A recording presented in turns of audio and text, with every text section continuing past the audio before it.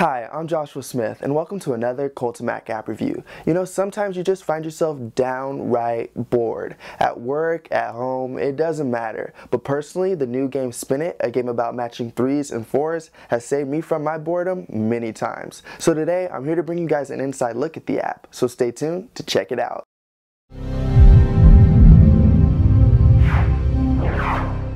Don't wallow in your boredom any longer. The new app Spin It is here to save the day. A game where all players have to do is spin colored circles and align them to make matches of 3 or 4. Now that may sound confusing at first, but trust me, it's not that bad. Now every match you make earns you points, and with every match you can improve your multiplier shown in the center. Now players must work fast though, because time is shown here too, and before you know it, it's up. No more matches. Your current score isn't shown alongside your best.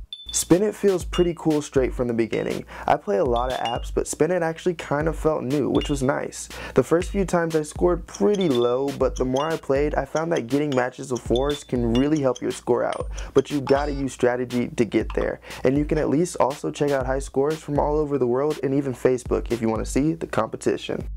Spin It is a cool new addition to the App Store that I would definitely recommend you at least go and give a try.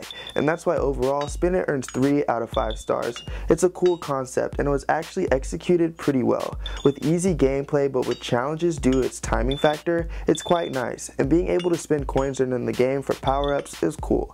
The app's description itself labels it as a quick game for say when you're on the toilet and whatnot. And that's why I think Spin It is just good, decent, quick fun. Spin It is available in the App Store for all iOS devices for absolutely free. And until next time, feel free to comment or tweet at us your high scores or thoughts about the game. Did you get tired of spinning, or what do you like about the game? Let us know, and don't forget to subscribe to see more awesome reviews in the future. This has been Joshua Smith, and I'll catch you later.